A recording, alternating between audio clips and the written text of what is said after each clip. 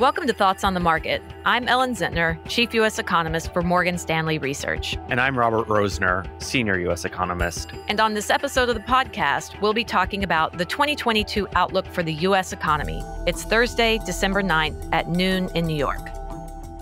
So, Ellen, we're headed into 2022. We're in a pretty unique moment for the U.S. economy. We see rising inflation, supply chain issues, and uncertainty about Fed policy. Of course, we also had disappointing job growth in the month of November, but unemployment that is now not far from pre-COVID lows. So we've got a lot of different indicators sending very different messages right now. How should listeners be thinking about the U.S. economy right now and what that means for the outlook into 2022? Yeah, so we're pretty constructive on the U.S. economy, and it may be surprising with all the uncertainties that you noted. You know, consumers are in very good shape. We've been talking about excess savings for a long time on these podcasts. Excess savings is still there as a cushion. Look, inflation is rising and continues to rise, but it's rising because demand is still strong. At the same time, we don't have enough goods of what people want to buy.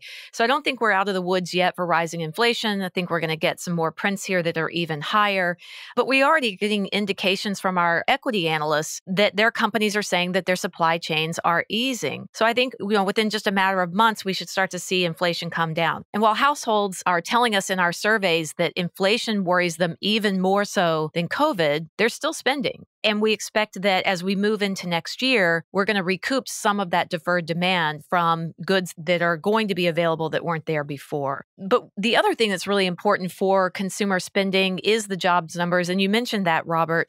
Explain to people, because this was the number one question we got after that jobs report. How is it that you get a headline number that's so disappointing, but unemployment rate is that low? I mean, is it good? Is it bad? Yeah, it's a really mixed picture and a lot of different indicators pointing in a lot of different directions. So, of course, we got our latest read on the labor market that showed a slower than anticipated rise in jobs in the month of November. We created 210,000 jobs. That was less than half of what was expected, but overall, the report still had a solid tone. And one of the reasons why there's still solid indications coming from the labor market is that we're seeing continued healing from some of the biggest effects of the pandemic. And that came through most notably in November in labor force participation. One of the biggest shortfalls in the labor market has been the number of individuals who are actually actively participating in the labor force. We saw the labor force participation rate in total rise 20 basis points in November to 61.8%. That's still well below the 63.4% peak we saw pre-COVID, but it's notably out of the very sticky range it's been in since the summer.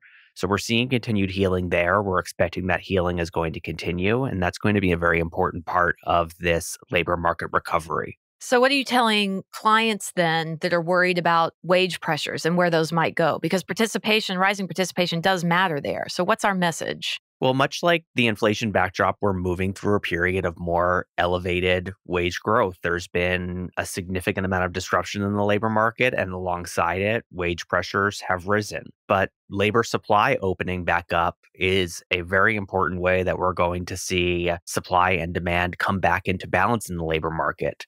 We just got data on job openings, which showed that aggregate job openings in the economy are in excess of 11 million. There's 1.5 open jobs for every unemployed individual in the labor market. If we boost the number of people who are actively participating in the labor market, it's going to bring those supply and demand metrics in better balance, and it should help to ease wage pressures alongside that. Okay, that's interesting because, one conversation that we have with our equity investors quite a bit is, how should companies be looking at higher wage pressures? And of course, if you talk to economists and academics, right, we love to see higher nominal wages because that means stronger backdrop for aggregate demand. But the other reason why I really like higher nominal wages is that they precede capital deepening. So if companies want to offset a higher wage bill, then you've got to find efficiencies. And to find efficiencies, you've got to invest. So we're seeing companies invest in IT and equipment. We're calling it the global COVID CapEx cycle. And that's really a bright spot in the economy for next year's outlook as well. So we would expect that to continue.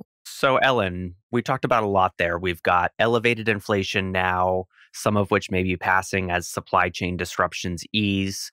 We have labor markets that on the one hand look tight, on the other hand look like they have scope for further recovery. What does this mean for Fed policymakers, and how do they put together the puzzle of what's going on in the economy when they're thinking about normalizing monetary policy? Yeah, it's not an easy job, is it? But Chair Powell is going to continue that job, as we've learned, and it's not going to be an easy backdrop for him. The Fed is concerned about what looks like more persistent inflationary pressures than they had previously thought. So no doubt, you and I can sit down and pick apart the data and easily point to areas of inflation that are clearly temporary, but we've just not seen evidence of it as early as expected. And markets are starting to pressure the Fed on really giving more weight to price stability. And so we have seen a shift from the Fed. Last week, we heard Chair Powell say that price stability is important and only price stability would then beget maximum employment. And so really putting a lot more pressure on the price stability side of things. So we think at this upcoming FOMC meeting next week that we're going to see quite a hawkish shift from the Fed, both in their message around how quickly they are reducing the pace of their purchases. We think that they'll end that early. And then we'll see their so-called dot plot show an indication that they're going to start rate hikes earlier than expected, probably 2 quarters earlier than expected. And so I think that's a really important shift. And what it means is that going forward, our forecast that inflation will eventually start slowing in the first quarter will be very important in determining when the Fed actually does start increasing rate hikes. So that was a lot to unpack about the outlook. There's many more details, and we'll pick out interesting parts for folks as we go along. New podcasts to come. And Robert, thanks for taking the time to talk. Great speaking with you as always, Ellen.